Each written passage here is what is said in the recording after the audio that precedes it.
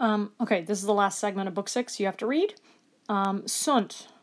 There are twin gates of sleep, or of dreams. So this is going to be the exit of Aeneas and the Sibyl, of which one of them is said, or is said to be made of horn.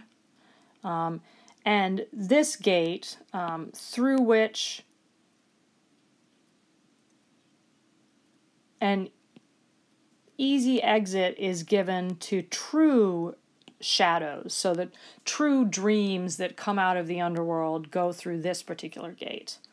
The other one, gleaming with, the other one having been completed and gleaming with gleaming ivory. So it's a difference between just kind of plain horn and ivory. But this other one sends, but the manes, the shades of the underworld, send fall streams to the sky through this one. So when the spirits of the underworld send kind of dreams or shadows or stories out of the underworld, the true ones go out of the horn one, and the false ones come out of the ivory one.